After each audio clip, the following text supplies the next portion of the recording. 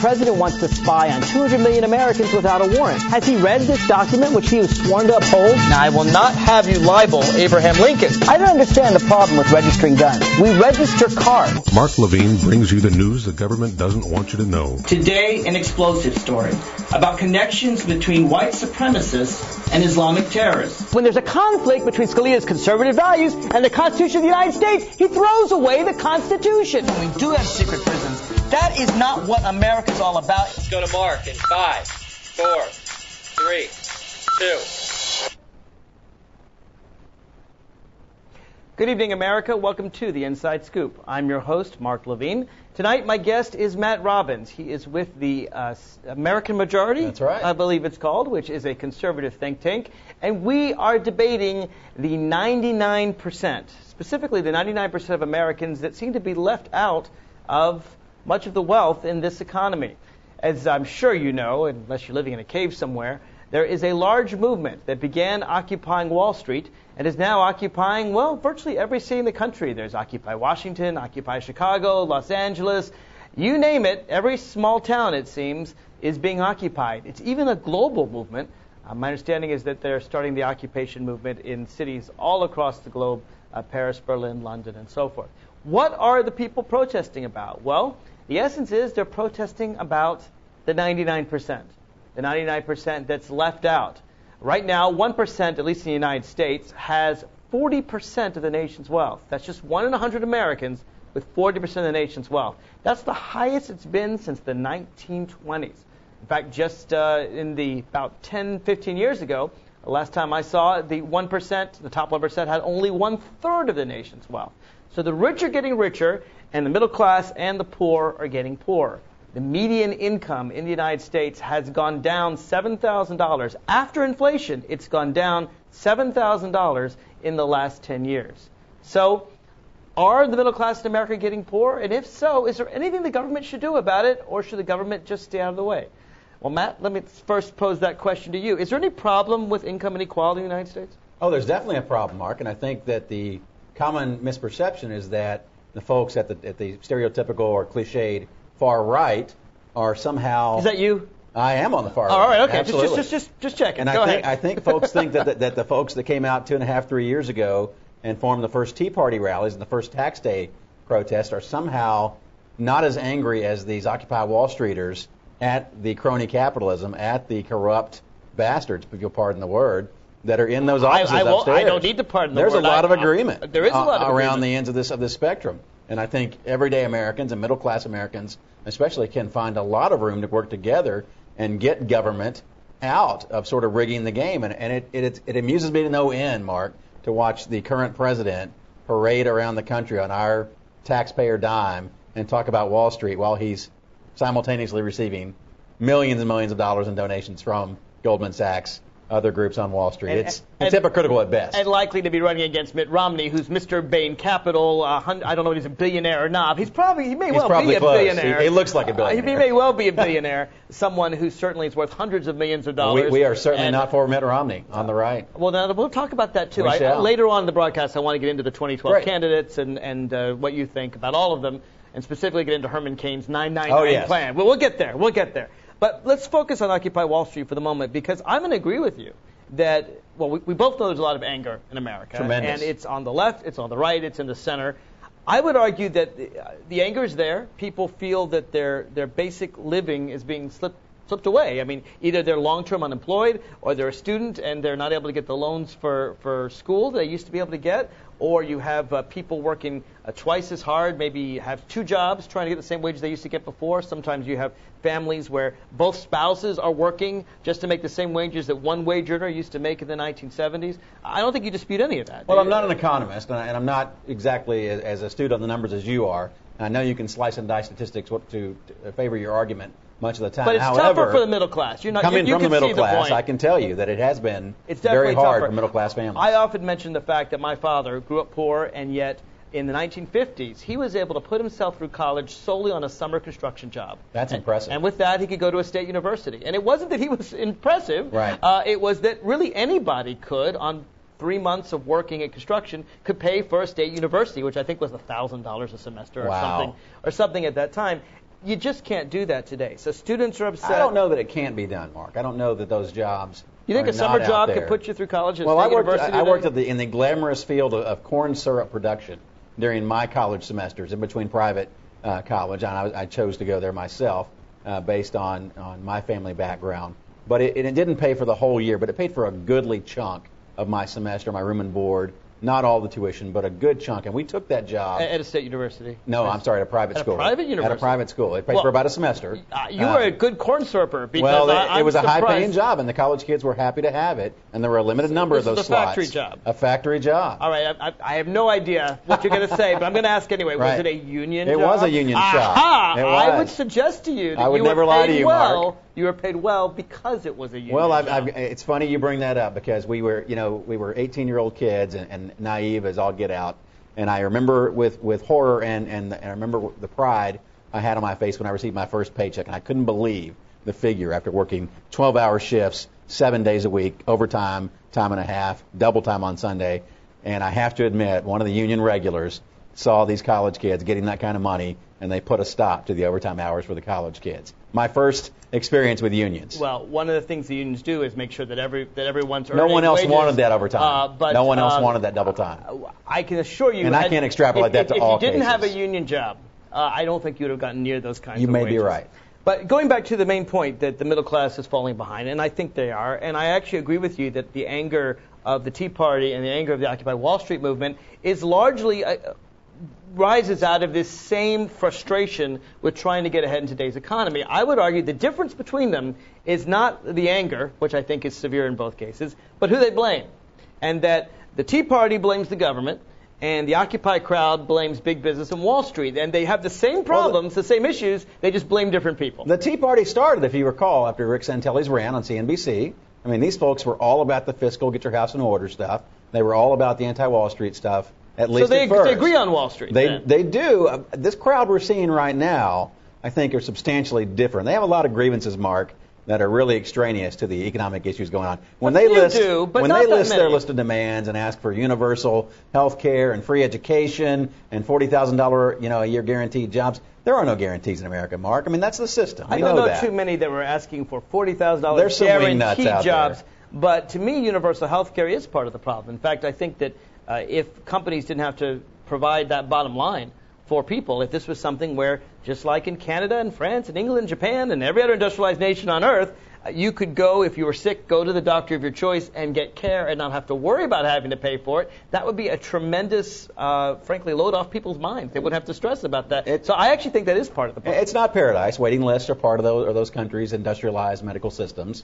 We all know the stories of people seeking care here in America to be on a shorter treatment schedule, but that's a genuine. I don't know about you, but if I call my doctor, unless it's an emergency, I can't get an appointment the next day. Oh, I can see my guy anytime. Oh, well, he's great. You probably pay more for that. I might.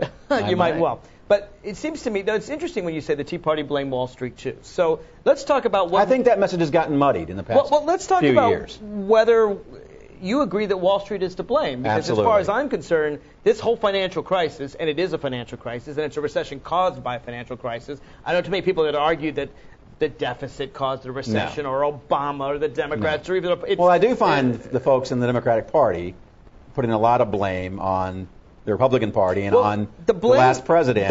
Somehow every deregulation over the last 40 years resides with George W. Bush and directly resulted in this massive.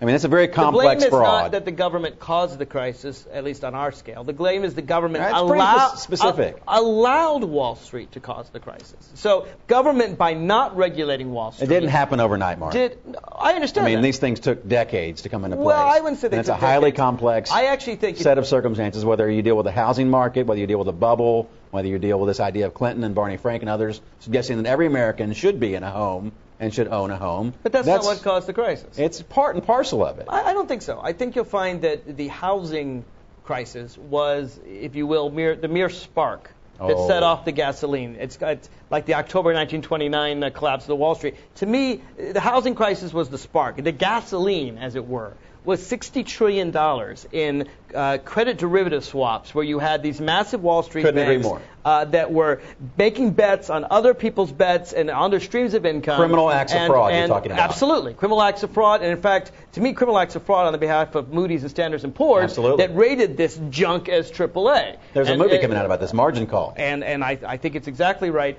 And to me, what Congress did, maybe not criminally, but certainly mistakenly and wrongly, is they didn't regulate these things. In fact, they even removed regulations that used to exist dating back to the 1930s, things like Glass-Steagall, things like the law against bucket shops, allowing Wall Street, because as far as I'm concerned, Wall Street is a certain bunch of criminals in the sense that if you don't closely watch them, they are not only going to steal themselves blind, they're going to steal the rest of us up blind. Well, they're going to overheat the engine of the American economic miracle. They're going to run that, and greed is sort of the So can you and I agree that we need a much stronger, much more effective Securities and Exchange Commission to watch over these people? Otherwise, we're all in trouble. I don't know, and any good conservative, any good free market conservative will not sit here and tell you we need more regulation. If Chris Cox and the SEC under President Bush had done their damn job, and they didn't, it would have been a different scenario. Well, but they didn't. Who's the guy on 60 Minutes that sent letter after letter, the whistleblower? I saw that too. My God. Right. I mean, why isn't Chris Cox standing in the dock somewhere? Well, this is incompetence at best. I certainly agree. It's remarkable that the SEC did not regulate the way they should have. So I don't know that adding another layer. You say adding another layer. When I say another layer, you're saying stronger regulations, more regulations. I don't want to just create another department. Or, Elizabeth Warren's new commission. Well, we could talk about her new commission, which I do support. But I want the laws. It's like gun laws, Mark. I want the laws that are on the books to be enforced. But my point is the laws were taken off the books. My point is in the 1930s. But they were. Let me give you some examples. In the 1930s, Franklin Roosevelt put in the Glass-Steagall Act to try to convince, to separate banks and brokerage firms. There's actually a law dating back to the Panic of 1907 called the Bucket Shop Law, which basically said that you can't gamble on stocks the way you gamble on horses. If you have to own a share of it. You can't bet that this person's going to fail and then make money from it, because there's a little. It's kind of like betting someone's house is going to burn down and buying insurance on their house. Correct. It has moral hazard. Let's say. So, but these laws were removed by the Republican Congress. Some in the 90s under Clinton, some in the 00s under Bush. For adding that. It's true. It's true. Always Republican Congress, but sometimes under President. Sometimes centrist Democrats. Sometimes under President Bush. Some centrist Democrats. And the removal of these regulations, I would argue, is how Wall Street stole us blind. But I want to get you a chance to respond to that. We got to take a break. Sure. I also want to encourage folks to call in. If you want to join in this discussion, it's easy to do. Just pick up the phone and dial 888-488-MARK, M-A-R-K, 888-488-6275. You can feel free to disagree with me, disagree with Matt, disagree with both of us, or tell us how we're both right, which I don't know if that's easy to do or not. But please feel free to do that. And we'll be right back with your calls and with my guest, Matt Robbins, right after this.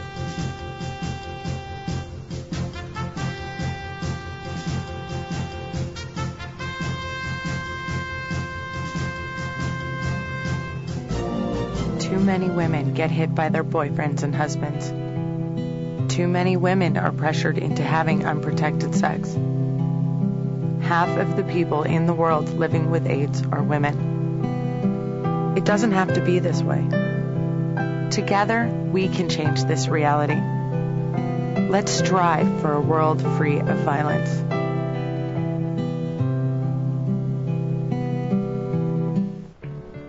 At Volunteers of America, we don't just give kids a way to stay off the streets. We give them the tools they need to reach their full potential.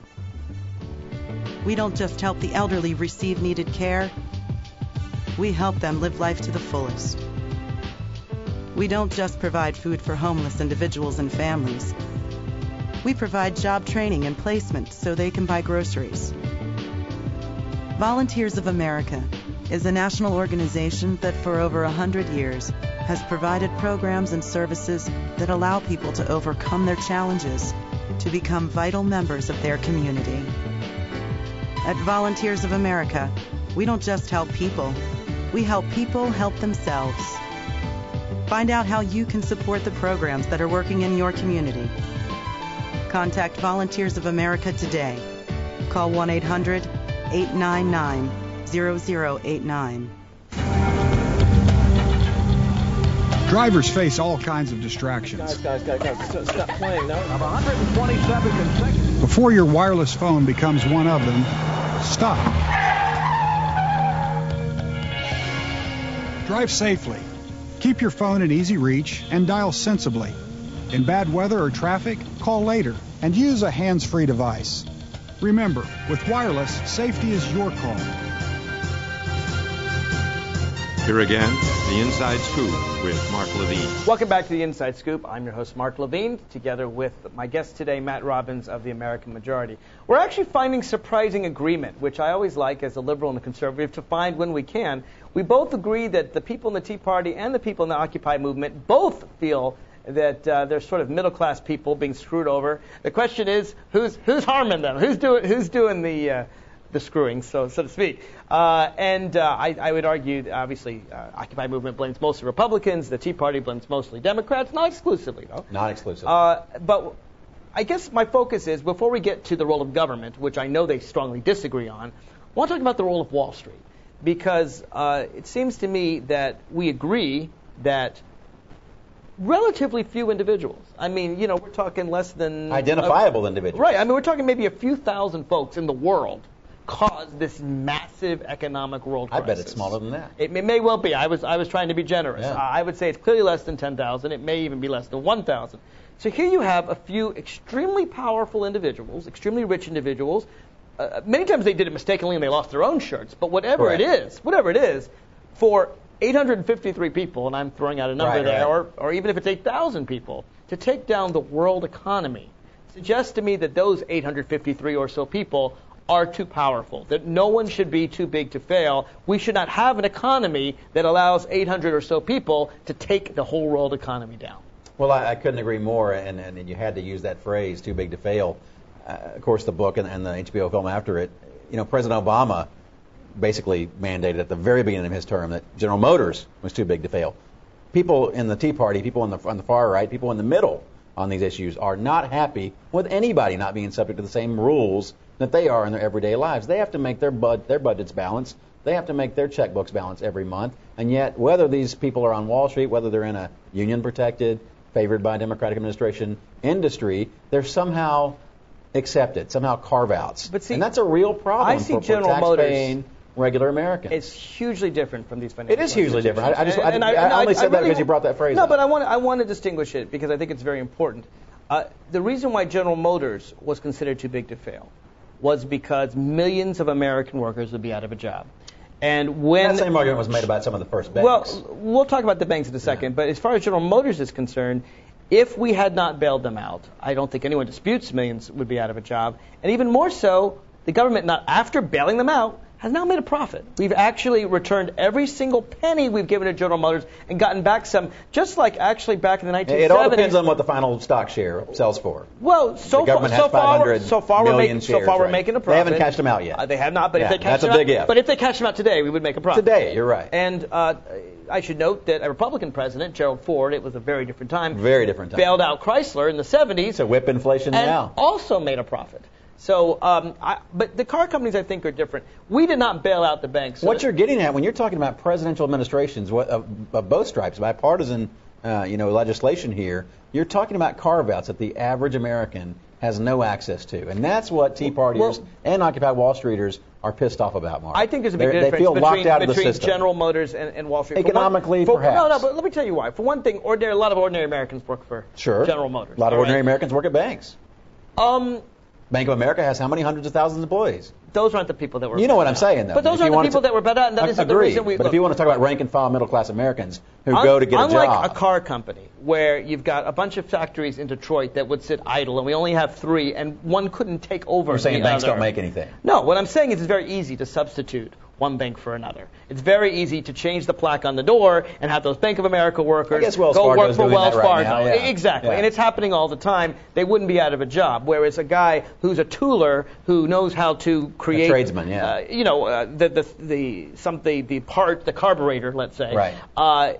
There's only 3 main oil companies in the United States, main auto companies, and there isn't that kind of substitution. But the reason we bailed out the financial companies was not and this is important, not to save any individual bank. In fact, we have a very wonderful institution called the Federal Deposit Insurance Corporation, which you know all about, which allows banks to fail, thankfully does. Well, in theory, allows them Well, to absolutely. fail. It's not just in I think theory. some more banks should have been allowed to fail. It's not just in theory, it's in practice. A lot. We've had more banks fail in the last 3 years, probably than any time since the Great Depression. Agreed. But the Federal Deposit Insurance Corporation is fully funded. It's funded not by taxpayers, but by the banks but themselves. But Paulson and Bernanke said by the banks Lehman themselves. Brothers is okay, Bank of America is not. Well, we're going to talk about that. But my point is, when it comes to regular banks, we have the Federal Deposit Insurance Corporation. It has worked well. I don't think even Republicans are criticizing the FDIC. No, they're not. And it has paid off the Fed's every a different single. Story, but the FDIC is it has not. paid off every bank that's gone under, and no shareholders have lost money, and no depositors have lost money. And the banks get redone over the weekend. It's an amazing institution. Yeah. Thank you, Franklin Delano Roosevelt, for the FDIC. The problem, it seems to me, was not the pure banks. The problem was these mixed financial institutions that didn't have an FDIC, the AIGs of the world, the Lehman Brothers of the world, the Goldman Sachs of the world. They were the problem. They were the ones who, because let's face it, a bank has to keep a certain amount of reserves ready in case it goes under. It has to pay insurance to the FDIC in case it goes under. Banks were actually pretty well regulated. It wasn't the banks that I criticized. It's these larger financial institutions, some of which were banks doing non-banking things. People like Citibank and so forth. Some were like Countrywide Mortgage doing absolutely. Countrywide Mortgage could hardly be called a bank. So it had a lot of financial power. It was technically a bank, but the point is, the banking business is not my complaint, and I don't think, for the people who know what's going on, that's the complaint of the people who are occupying Wall Street. It's not the banks, it's the investment brokerage firms, some of which were banks, that were betting in the trillions of dollars. And one thing that's very interesting about this is that, for example, AIG, supposed to be an insurance company. In fact, for many years, most of its life, it was an insurance company. That's what the acronym stands for, right? American Insurance Group. There we go. Exactly. And it was very respected and very staid and very normal for most of its life. Yeah, when did Wall Street get so sexy and hip? I would argue it's when they ended that law on bucket shops. I want you to look into that. But what they did is they basically sold... I think it was Oliver Stone. They sold insurance without reserves. That's what they did. What is a credit derivative swap? It's a very fancy name for something that's insurance, but they don't want to call it insurance. They're going to call it a swap. A swap of payments. It's worthless paper. Well, the reason they're calling it a swap is if they call it insurance, it gets regulated. Every state in the United States regulates insurance companies quite strongly. And so they said, we're not going to call it insurance, we're going to call it a swap. And that'll be our loophole. And now we can trade trillions, and if we fail, we'll bring the whole economy down. But you assume that the same crafty bastards who created credit swap, defaults and derivatives aren't going to find another manner and another product to create from whole cloth and name and term some new thing and find another way to escape regulation. Let's stop them. I couldn't agree more. I mean, that's like saying we shouldn't kill the terrorists because if we stop them from bringing guns onto knives on the planes, they'll bring on something else. It has nothing to do with that. No, that's the TSA's approach right now, and it's grossly inefficient. I agree with you that Wall Street will find how much tighter can we get the straitjacket?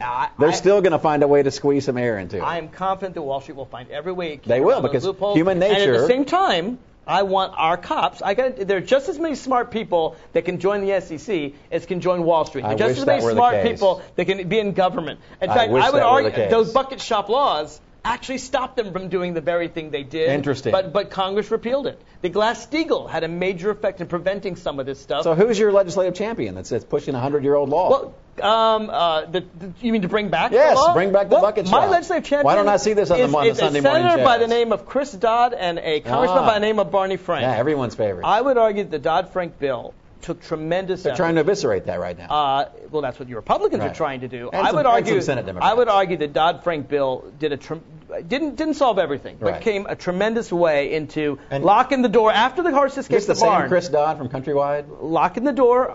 Just checking. I'm telling you, the bill, it's a good bill. But for whatever reason he did it, it's a good bill. Because what it does is, the horses escape the barn, but it locks the door so no more horses can escape. That's important. And it's very important, I think, to make sure that these financial regulations are in place.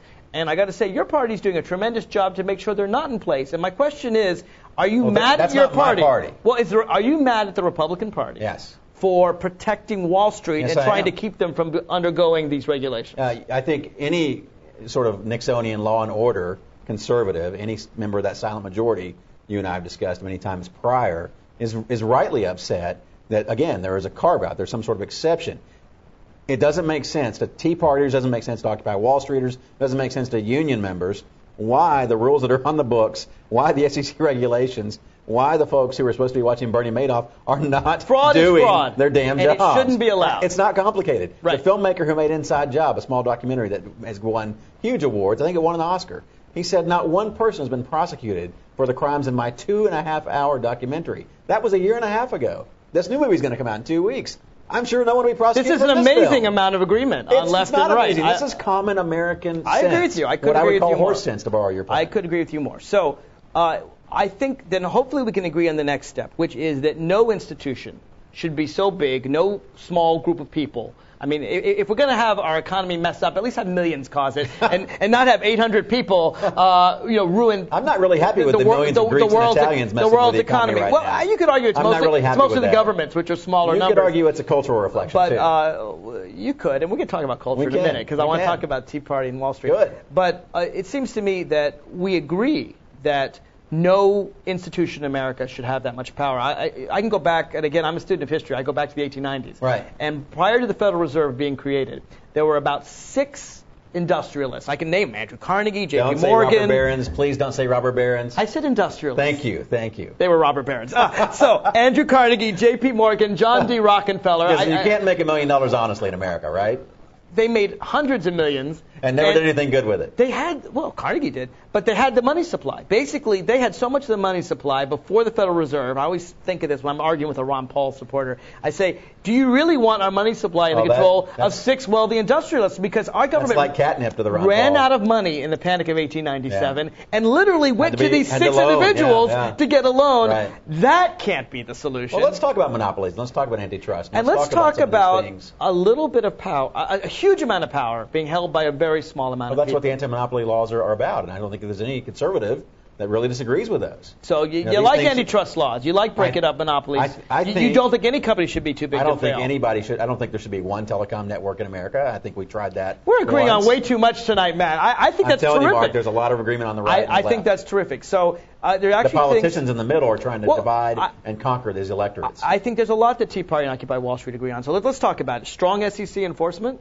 Absolutely. Even if it costs a few more money to get some really good, smart people in there and pay them the salaries necessary to have really strong, good people in there. I don't know what kind of jobs program you're talking about, what kind of luring. No, I'm just saying the lawyers program you you're could talking make about. If you could make $100 million on Wall Street, you should be able to make $100,000 at the SEC because it takes a smart person to catch a smart person. I think you need to have competitive wages. Exactly. Yeah. And making sure that the SEC has the tools it needs to go after not just the Bernie Madoff Ponzi scheme people in the world, but also the people who are busily creating new loopholes to whatever laws Congress passes. I think there needs to be significant oversight. I don't think there's anything wrong with that. I don't think there's anything anti-conservative in that. I think you ought to be forced to play by the rules in America. You should be able to get rich now legally. Don't some Republicans call that significant oversight, which you and I both agree on? Don't they call it regulation? I want you. We'll take a break. I want to know after the break. I want to know after the break is because I always hear Republicans complain about regulation.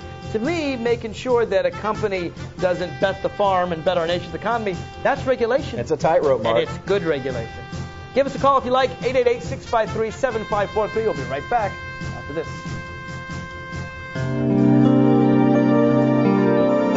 Art, a universal language, an expression of culture, of self. And now, thanks to Empowered Women International, a way for emerging and established immigrant and refugee artists and artisans to find hope to earn a living while enriching the lives of all of us. Empowered Women International, making a better America every day. For more information on Empowered Women International's educational programs or to make a tax-free donation, contact cfrip at AOL.com.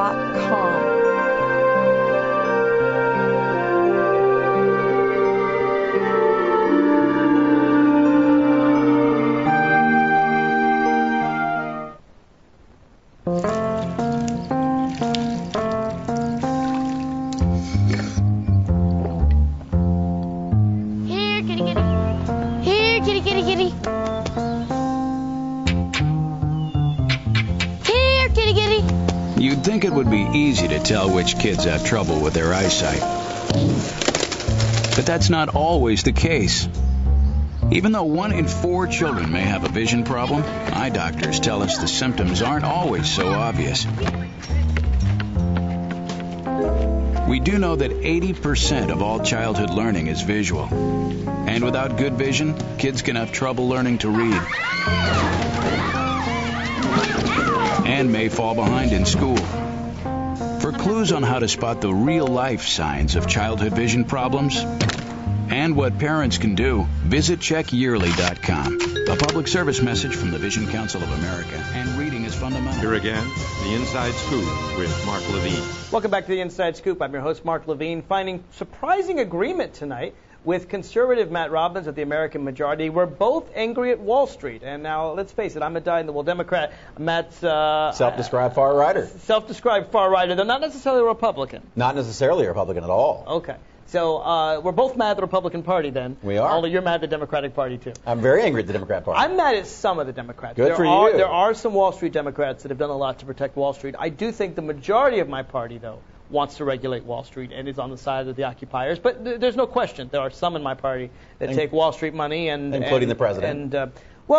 Yeah, the president gets some Wall Street money. He gets a lot of Wall Street money, Mark. Well, not near as much as Republicans do. Here's the issue here. So we're all mad at Wall Street.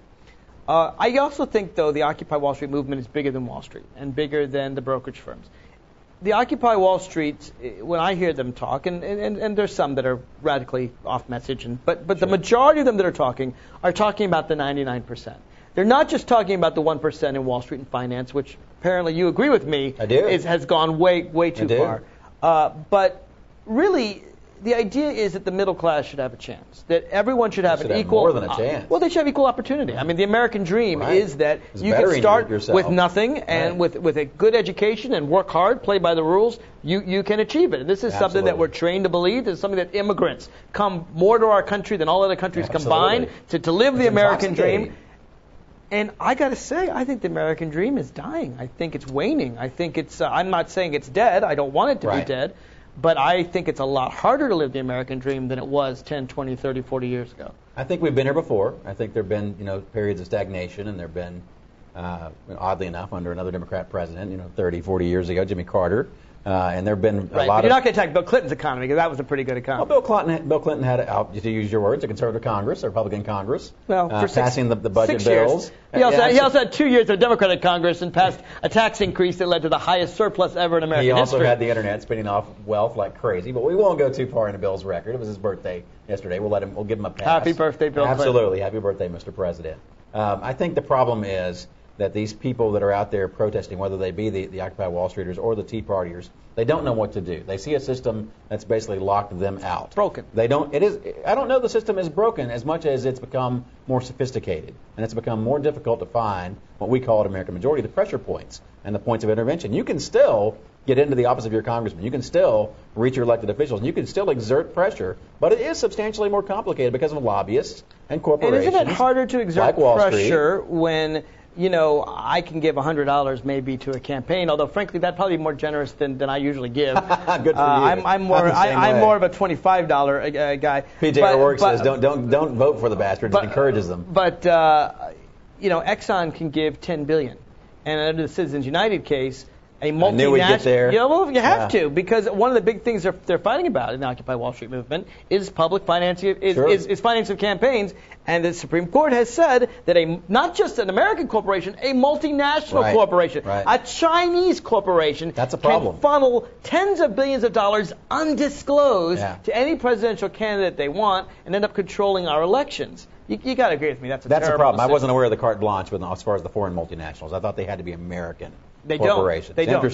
They can be an American corporation, but see if they have 20% foreign ownership. That's the problem with corporations. Yeah, that's a little bit of apples and oranges. GE an American corporation? I would argue no, it's not. Well, there you go. Yeah. So that's why I said a multinational corporation. I don't know that it could be 100% Chinese. I'm not saying that.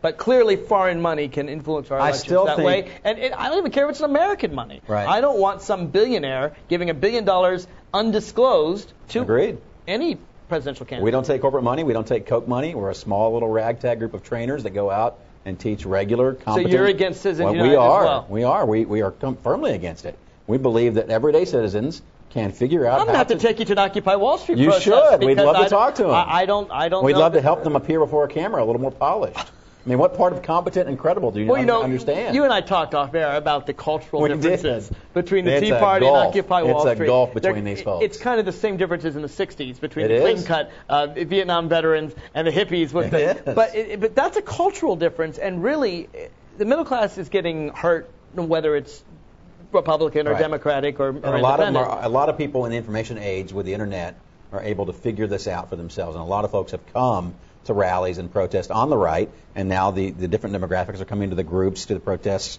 rather on the left. But I think they're all sophisticated enough, just like we've gotten more sophisticated in our movies and our TV, our entertainment. They realize who's getting shafted here. They don't necessarily know what to do about it. I don't think it's that complicated. I think the system exists largely still as the founders intended it to. The pressure points, the points of intervention, maybe a little narrower, maybe a little more harder to whack that mole when he pops up.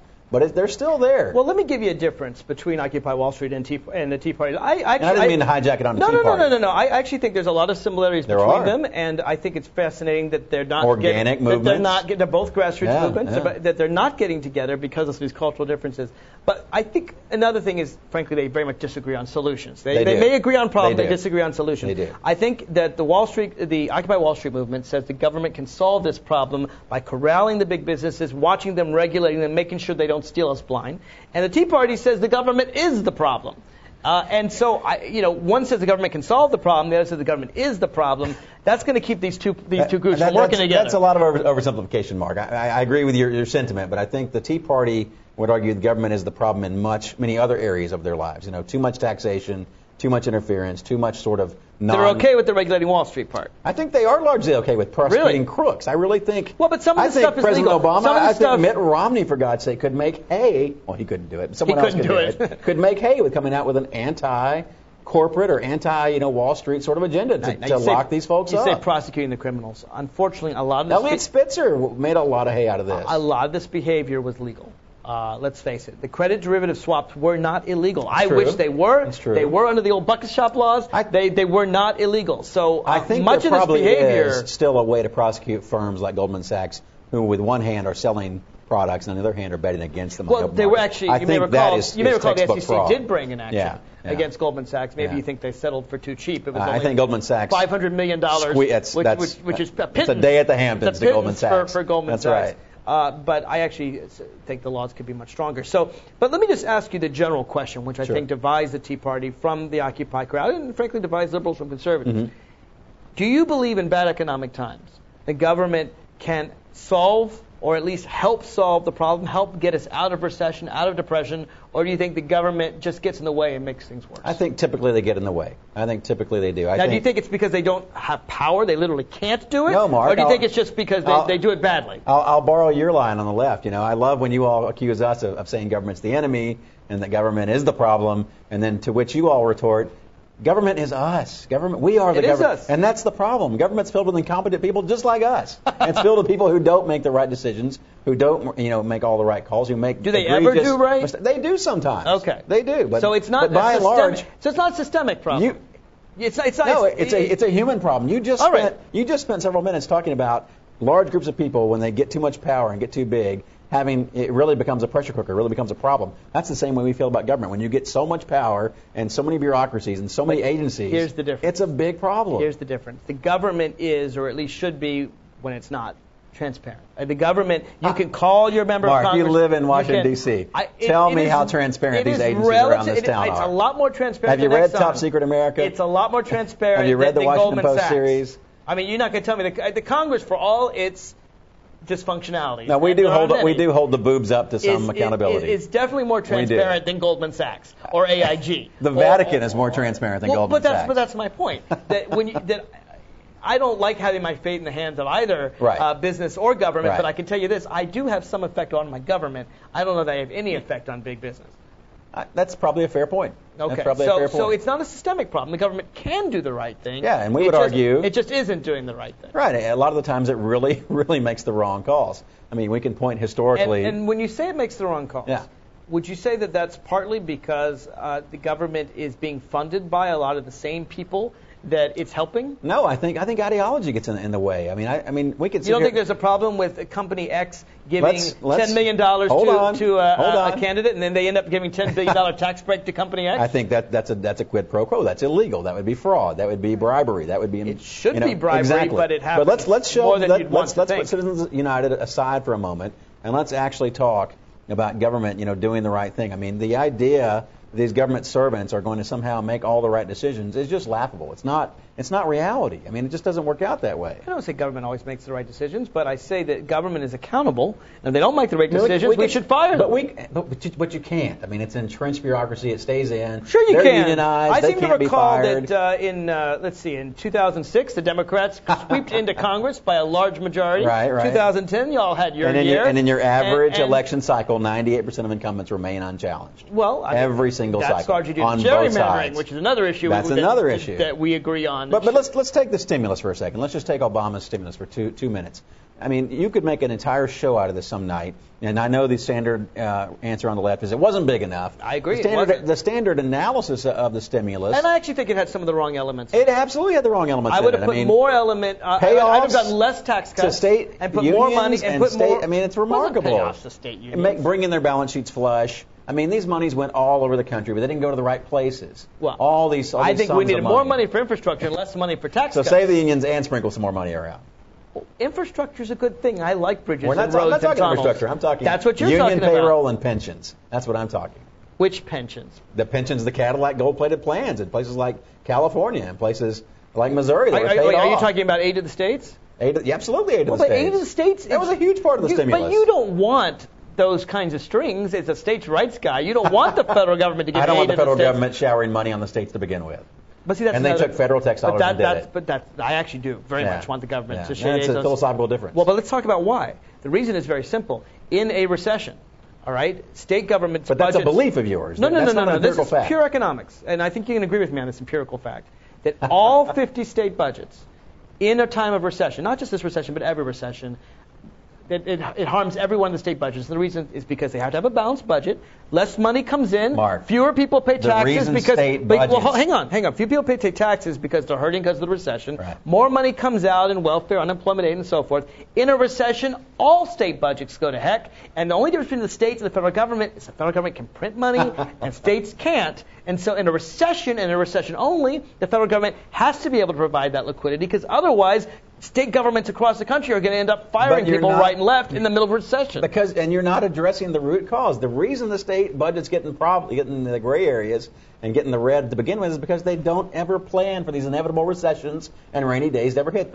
Have you seen Fairfax County, where we sit, have you seen these budgets? They build, they expand, they hire like there's no tomorrow, whether it's the roaring 90s or the internet boom, whether it's the we should hire in the middle of a recession. That's what we should be hiring. It's exactly the worst time. I'm saying they plan like it's always going to be great times. I agree and then when that the we bad should run a times surplus in come, good they run times. Squealing to Papa and Uncle Sam. But you know what? Uncle Sam, it's necessary to have that liquidity. It was necessary in the 30s. To bail their asses out. It's also necessary today. When we come back, I want to move on to the presidential campaign. Please. Because there's a lot of Republicans running, and I got to tell you, it doesn't look like your party likes any of them. I want to talk about what that is. Folks, last chance to join in. 888-488-MARK, 888-488-6275. Give me a call. Let me know what you think.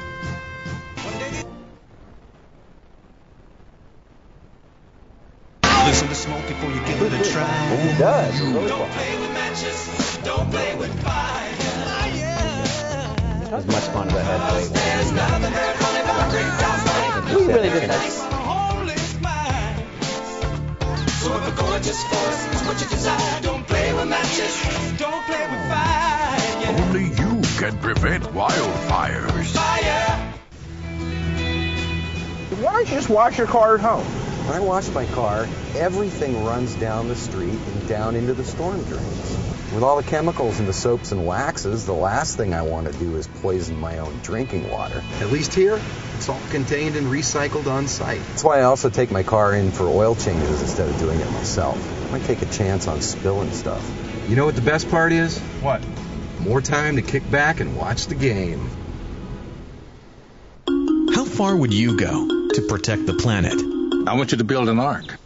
Here we go. Okay, that's good. Oh, okay. Ow. maybe there's another way. People, the flood is imminent! Is it too much to ask for a little precipitation? Go to fightglobalwarming.com to find out what you and your community can do to reduce global warming pollution.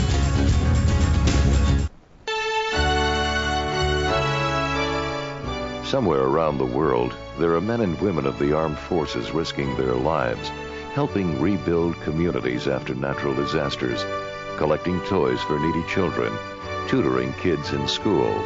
These are your sons and daughters who work to keep us safe, secure, and free. Dedicated men and women who put their country first. Here again, the Inside Scoop with Mark Levine. To the Inside Scoop, I'm your host Mark Levine with Matt Robbins of the Center for American Majority. The American Majority. Just the American Majority. American Majority. He's a conservative, I'm a liberal. We found a lot of agreement tonight. Let's see if we agree on the Republican presidential candidates. Matt, I would say that the Republican Party doesn't much like its choices. Chris Christie says 12 times he's not going to run, and it seems like your party's on his knees begging, please, Chris Christie, run. Sarah Palin's not running. Mitch Daniels, Sarah Palin I don't take seriously, but Mitch Daniels, Chris Christie, I do take seriously. The putative frontrunner, Mitt Romney, I would argue your party dislikes so much that they're putting someone who really is shocked that he's even doing well, Herman Cain, according to the latest poll, is ahead, with Mitt Romney second, Rick Perry third. Ron Paul always polls are snapshots. He's got his perennial 11%. Dr. Paul's always there. But would you agree with me that, as a general matter, the Republican Party is not happy with its candidates? Well, first, I'm glad you said the Republican Party instead of your Republican Party. It's not our party. Well, you told me you told me you're not a Republican. That's right. Well, let's just say, how about this? Conservatives are not happy with any of their choices, and that includes even Rick Perry. No, I disagree. I think they're waiting on Rick Perry to ignite. I think it's sort of like failure. But they don't like his stand on immigration. They don't like They like part of his stand on immigration. They like the fact that they like the fence. They like the fence. They don't like the in-state They don't tuition. like the DREAM Act. That's right. Right. Yeah. But they don't like the Gardasil decision, which he's apologized for and put behind him. Yeah. Somehow vaccinating to prevent young women from getting cervical cancer is apparently a bad thing. That's not in the conservative issue. world. The issue is executive order. The issue is government by fiat. That's the issue. We believe in leaving us alone, right? Before we get to Rick Perry, let's talk about Mitt Romney. Let's do it. He's supposed to be the front runner. He's supposed to be the guy. I saw Saturday Night Live last night, and right. you really got to check. I'll have to catch it. Yeah, check it out. Mitt Romney's like, that's okay. I'm the guy everybody settles for, and that's exactly how he's running. It's like, true. I know you want all these other people, right. but when they have your fun, when they all have your self-destruct, they'll all come to yeah. me. Do you think Mitt Romney will be the nominee of the Republican Party? I actually think he will be. I do not. You do not? I do not. You think that the dislike of Mitt Romney is so strong that someone else is going to get it? It's not someone else. I mean, I Rick think the Perry. field is settled. That's right. I think. You think Rick Perry's going to win the nomination? I do. I think in any primary battles, in any caucus battles, intensity always wins. At least on the right, intensity always wins over preference. And so the intensity of the conservatives' grassroots in Iowa. I mean, don't forget, we're 3 months away from these caucuses and primaries. So if you just do the electoral sort of march through the country, look at Iowa and who they voted for, Michelle Bachmann. Look at New Hampshire. I'm sorry, Rick Perry's right-hand man, Dave Carney, has been a New Hampshire resident. Mitt Romney has to win New Hampshire. He's governor of Massachusetts. We'll see. New Hampshire is very different than it used to be. Very conservative. You think Rick Perry can win New Hampshire? I do, and I think he can do the first three. I think he can do Iowa, New Hampshire, and South Carolina. Okay, so Michelle Bachmann, she's gone. She's gone. Rick Perry stole all her thunder. I don't think there was any thunder to steal. The caucus, the straw poll means nothing. It really is irrelevant at this point. Okay. Yeah. All right. So because you can flood that gone, event. And Newt Gingrich is old news. Newt Gingrich was not ever news. All right. So no one ever cared about him, and we all talked about Ron Paul's got his very dedicated 10%. He does. I spent the weekend training some libertarians. Okay. But how about this Herman Cain fellow? How about Mr. Cain? It seems never held elected office. Never held a former CEO of Godfather. It's impressive. It seems to me that people are. Herman Cain is I'm going to say I'm for Herman Cain because I'm a conservative and I think it's cool to show maybe that I'm for the black man. Oh, come on, at the very least, that I want to show my displeasure Come for on. Romney and We've already done this with Michael Steele, right? I'm kidding. I'm Well, kidding. that's a different thing. I'm totally kidding. That I want to, if I'm a conservative, I don't like Romney, I don't like Perry, and just show how much I don't like Romney and Perry, I'm going to vote for her. I'm going to say I'm for Herman Cain in the poll just to make them realize how angry I am. These are snapshots, Mark, of 1,000 people here. Yeah, but how do you explain 4,000 attendees in Florida. 27% in the latest poll. Because, that's a quarter. Because the conservative base that is showing up at these events and is showing up at these debates. These are polls. They are polls. I understand, but they're shaped. They're shaped by the Florida CPAC. They're shaped by the debates. They're shaped by the public conventional wisdom and the perception of who's ahead. We all know the horse race aspect on politics. When the conservatives go into those booths and go into those tents in Iowa, in New Hampshire, they're not going to pick Herman Cain. And so, but they are doing what I just said. They're going to pick someone with a proven record of conservatism. They're supporting Herman Cain as a protest. I think they probably against both Romney and Perry. You agree with me on that? To some degree. I'll grant you that. Okay. They're pissed off that Perry made a couple of bad calls. One thing that Herman Cain is very famous for, he's going around like a pizza salesman, absolutely, talking about his 999. I know, that's why I said that. Talking about his 999 plan. And this is not, and selling books. This is not pizzas for $9.99. Right. This is throughout our entire tax system: estate tax, capital gains tax, payroll taxes, income tax. Throw it all in the toilet. 9% income tax, 9% corporate tax, and 9% national sales tax. Yeah, that's a winner in Republican circles. Every single thing, every price goes up 9%. Right. Tell folks in Tennessee and New Hampshire who have no state income tax that now they're going to have a VAT. Now, that's going to go over very well. You know, I got to tell you, I was on Fox News a year ago and arguing with Megyn Kelly, and she insisted that the Democrats were going to put forward a VAT, a value-added tax. And I said, I'm not so sure you're not going to. I said, absolutely, they're not going to. And she said, can you? What was the word she used? Can you promise me? I'll use some strong word. Can you say? She said, can you say categorically the Democrats will not do this? And I said, I will say categorically the Democrats will not do this. The only party that would consider doing it is the Republicans. Here comes Herman Cain with his 999 plan. I love it. I think Megyn Kelly may owe me an apology. She might. You're not a big fan of the 999. I'm not. I mean, I'm not an economist. I'm a grassroots political guy, and I can tell you that talking to those Tea Partiers and to those We the People and 912ers and disaffected Republicans and independents, anybody else we talk to, they're not happy with any sort of added layer of government taxation. The whole point of the last 2.5, 3 years was to roll back and repeal some of the tax burdens on the average Americans. Well, let me tell you my problem with So it's a non-starter. Well, my problem with it is not just the national sales tax, which I'm opposed to, but also the fact that what this really is a huge transfer of wealth, again, from the middle class to the rich. It's interesting how you focus on those parts. I focus on the 99%. And we focus on this part. This is all about nines tonight. I focus on the 99% who would pay more under the 999 plan, because what it does, it gives a tremendous tax cut to the millionaires and billionaires. And who has to pay for it? The homeless guy in the street is now going to have to start paying federal income tax. You really can't get worked up by this plan. We're not going to be talking about Herman Cain in a month if we do the show from now. Okay. We're really not. I mean, this was written by Steve Lowry or someone in Iowa who, as far as I can tell, works in a strip mall, is a financial services advisor to Herman Cain. Honestly, I mean, has anyone ever heard of this guy? Okay. So, Herman Cain aside, you think Rick Perry is going to come back from his, let's face it, disastrous debates? Debates don't win the presidential elections. They don't win the caucuses and primaries. Records win primaries and caucuses. And so Rick Perry, among this current crop, with the conservative grassroots, has a proven record, 10 years of Texas governing, 10 years of basically, keeping the folks there prosperous, keeping them secure, and being pretty damn good at it, being pretty confident about it. So it's a Perry-Romney race. I think it is a Perry-Romney race. And people can look past the DREAM Act and the HPV virus. Republicans will not be happy about the in-state tuition that Perry has talked about. Perry's doesn't he support the DREAM Act, though? Doesn't he support a path to citizenship? Not on a national level. He does not, because John McCain did and George Bush did. Right, not on a national. At least he hasn't said it to my knowledge. He hasn't said so clearly.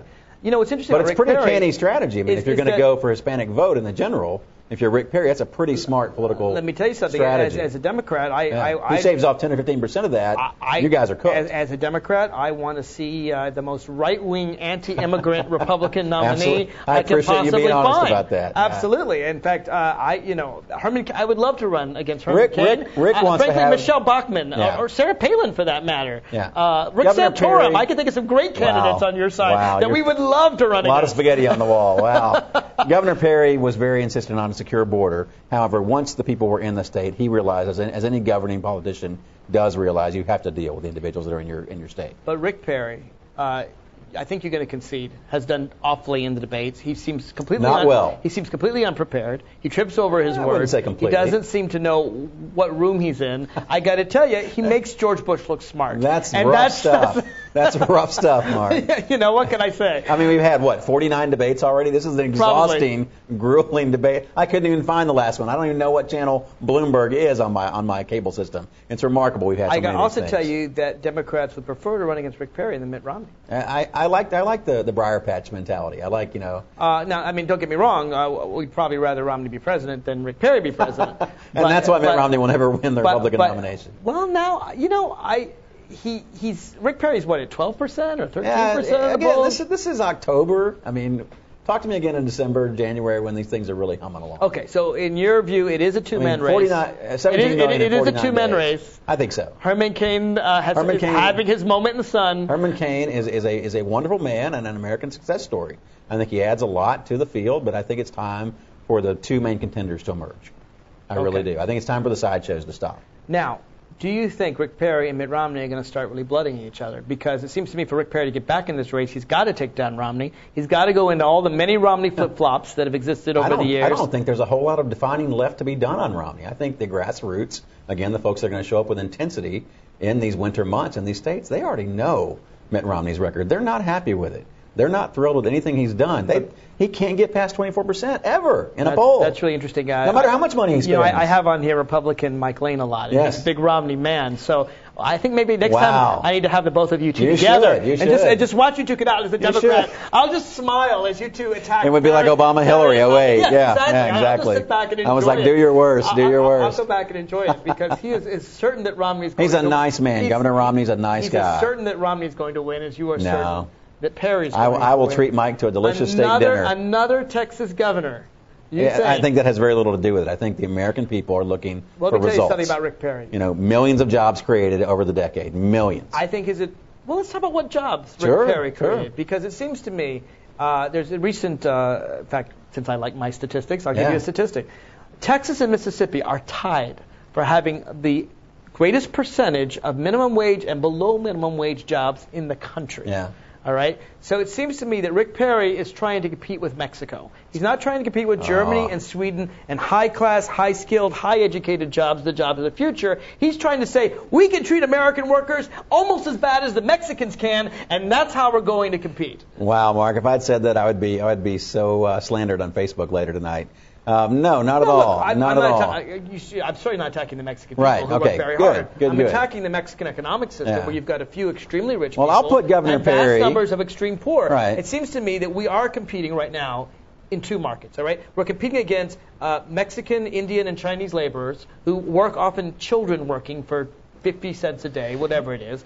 And that's not the case in America. That's one place we can go. Okay. No, in fact, people are offshoring to get those. I mean, even Apple Computer, a good liberal company. Wow, you said it. Well, no, but they are in Shenzhen getting 14-year-old Chinese Malaysia labor all over making their computer parts. Yeah. So it's not obviously it's not just Apple. It's virtually every corporation in the nation.